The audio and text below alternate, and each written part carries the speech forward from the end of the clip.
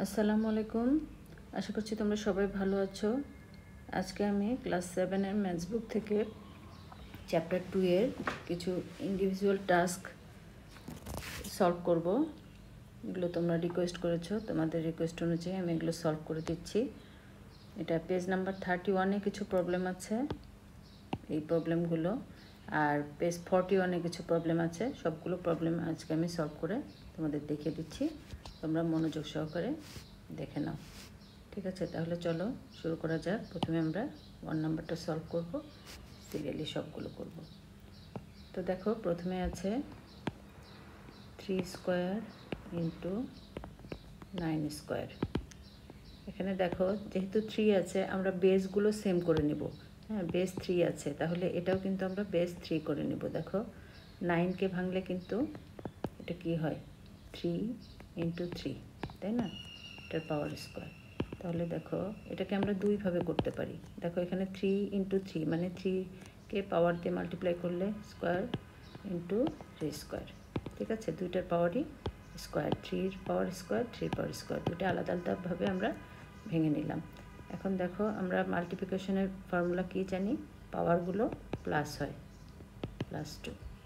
তাহলে 3 to the পাওয়ার 6, এটা answer. এটা আমরা ফর্মুলাটা কি, x to the power m into x to the power n equal to x to the power m plus n।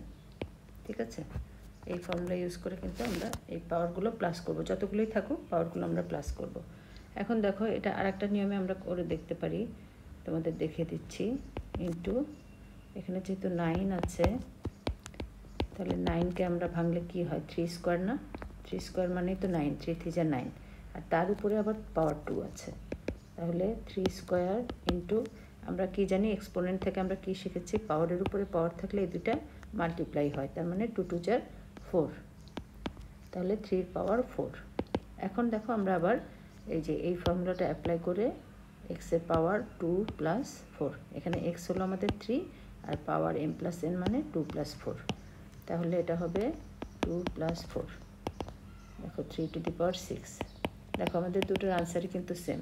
আমরা কিন্তু দুভাবেই করতে পারি, যেটাই করো সেটাই কারেক্ট, যেটা তোমরা কমফোর্ট ফিল করো। ঠিক আছে, তো এভাবে যে কোনো ম্যাথ থাকলে কিন্তু তোমরা এই দুটো নিয়মে ফলো করতে পারবে, কোনো সমস্যা নেই। এখন 2 নম্বরটা দেখো, 5 cube into 25 to the power -2। 5 cube, দেখো 25কে আমরা পাওয়ারের আকারে লিখলে কি হবে, 5 স্কোয়ার, তাই না? 5 স্কোয়ারকে ভাঙলে কিন্তু আমরা 25 পাই। তাহলে 5 স্কোয়ারের উপরে আবার পাওয়ার কত আছে, -2। তাহলে 5 কিউব ইন্টু, তাহলে পাওয়ারের উপরে পাওয়ার, তার মানে 5-এর উপরে 2 ইন্টু -2, 2 2 যা 4, হ্যাঁ 4, আর যেহেতু মাইনাস সাইন আছে তাহলে এখানে একটা মাইনাস হবে। এখন দেখো, আমাদের এখানে বেস হলো 5 আর পাওয়ার আছে 3 প্লাস কত, -4, তাই না? তাহলে 5 3 প্লাসে মাইনাসে -4, তার মানে এটা 5-এর উপরে -1, এটা আমাদের আনসার। এখন 3 নাম্বারটা দেখো, s to the power 12 R s to the পাওয়ার 5। এখন এটা ফ্র্যাকশন মানে কি, ডিভিশন না? আমরা ডিভিশন আকারে লিখে নিতে পারি, আবার না লিখলেও চলবে। আমরা যদি সরাসরি এরকম করি, s to the power 12, division থাকলে কি হয়, পাওয়ারগুলো মাইনাস হয়, উপরটা থেকে নিচেরটা মাইনাস হবে, তার মানে 12 - 5 equal to s to the পাওয়ার 7। তো এটাই আমাদের আনসার। তো এটার ফর্মুলা হলো x to the power m divided by x to the power n equal to x to the power m minus n। এই যে দেখো, এখানে কিন্তু আমরা m মাইনাস n করেছি এটা, আর বেস হলো আমাদের এখানে s। এখন 4 নাম্বারটা দেখো, s to the power 13 t to the power -4, s to the power 5 t to the পাওয়ার 14।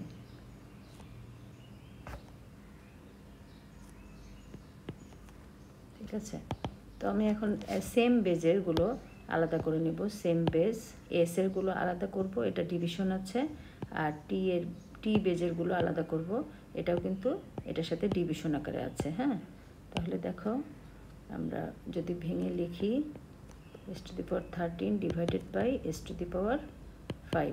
ওকে, ঠিক আছে। ফ্র্যাকশন মানে কিন্তু আমরা ভেঙে লিখতে পারছি। আর এই পাশাপাশি এটা কিন্তু মাল্টিপ্লিকেশন অবস্থায় আছে, s ইন্টু মাল্টিপ্লিকেশন, সেই জন্য আমরা মাঝখানে মাল্টিপ্লিকেশন সাইন ইউজ করতে পারি, t⁻⁻4 ডিভাইডেড বাই t⁻14। তাহলে আমরা এখন ডিভিশনের সূত্রটা অ্যাপ্লাই করব। ডিভিশনের ফর্মুলা কি? m মাইনাস n, তার মানে 13 মাইনাস 5, আর t⁻⁻4 মাইনাস 14। এখানে যেহেতু মাইনাস আছে, এটা আমাদের মাইনাস যেভাবে আছে সেভাবেই বসাতে হবে, এটা ফর্মুলার সাথে রিলেটেড না। এটা আমাদের m, তাহলে m বসিয়ে দিলাম। আর এখানে মাইনাস হলো আমাদের ফর্মুলার মাইনাস, m মাইনাস n, সব মাইনাস বসালাম, আর এটা 14। ঠিক আছে, তাহলে এখন দেখো s⁻, এখানে হবে 8,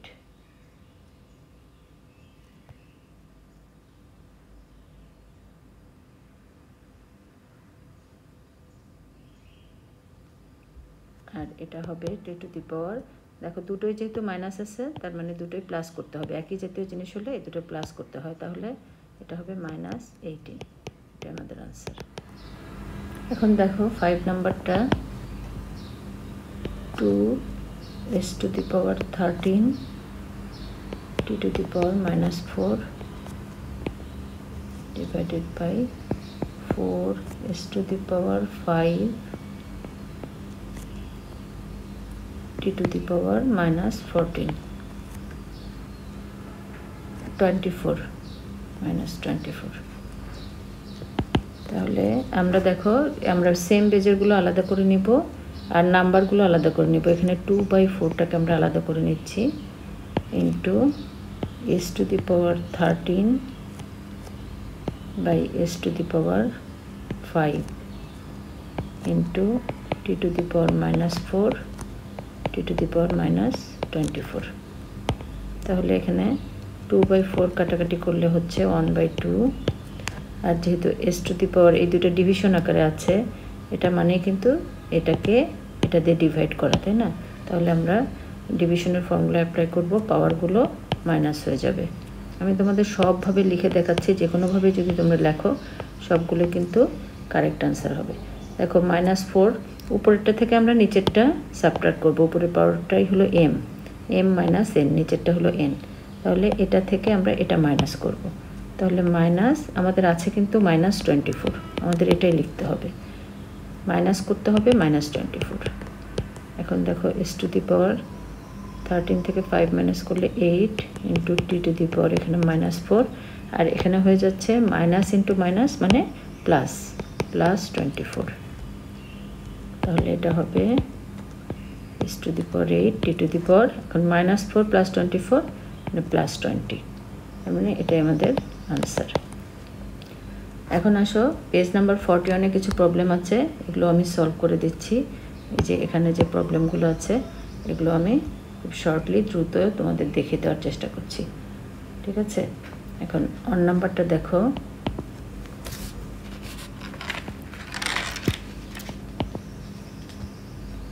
(5^5² কিউব), তার মানে পাওয়ারের উপরে এক্সপোনেন্ট অফ এক্সপোনেন্ট, মানে এই দুটা কি হবে, মাল্টিপ্লাই করতে হবে। তার মানে 5^3 6, সরি এটা 5 না, এটা s,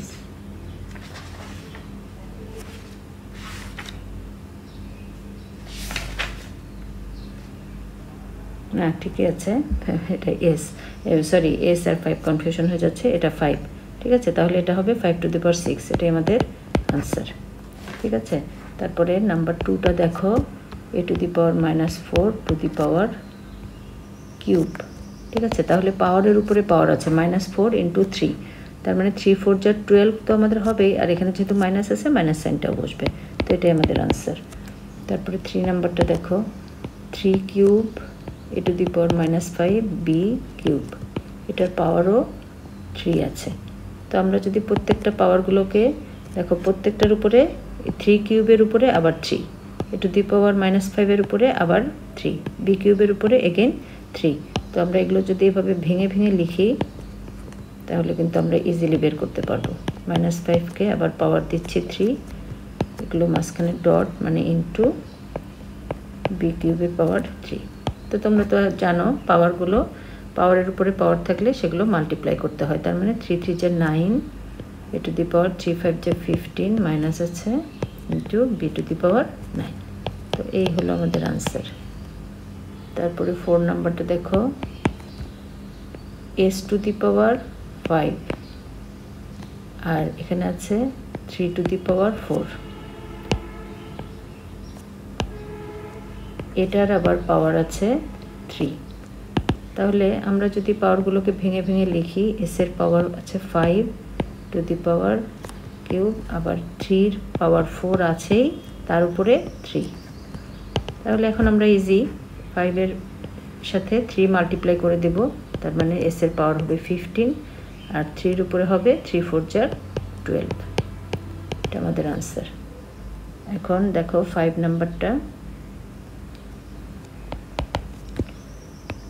s t to the power 7 R t cube, এটার পাওয়ার আছে কিউব। ঠিক আছে, এখন আমরা প্রত্যেকটাকে যদি আলাদা আলাদা করি তাহলে প্রত্যেকটার উপরে 3 পাওয়ার হবে, তাই না? s এর পাওয়ার 3, তারপরে t টু দি পাওয়ার 7 এর পাওয়ার হবে 3, তারপর নিচে আসো r এর পাওয়ার হবে কিউব, আর t কিউবের তো আছেই, তার উপরে আবার পাওয়ার হবে কিউব। তার মানে আমরা এই 3টা দিয়ে প্রত্যেকটাকে আলাদা করে পাওয়ার করে লিখলাম। ঠিক আছে, তো এখন দেখো এখন তো ইজি হয়ে গেল। এখন কিন্তু আমরা ইজিলি করতে পারবো। s to the power 3, t to the পাওয়ার আছে 7, 7 এর উপরে 3, তার মানে এটা মাল্টিপ্লাই হবে 3 7 = 21, এটা r cube t to the পাওয়ার 9। এখন দেখো এখানে যেহেতু t 2 বার আছে, উপরেও t আছে নিচেও t আছে, তার মানে কি এটা ডিভিশন আছে।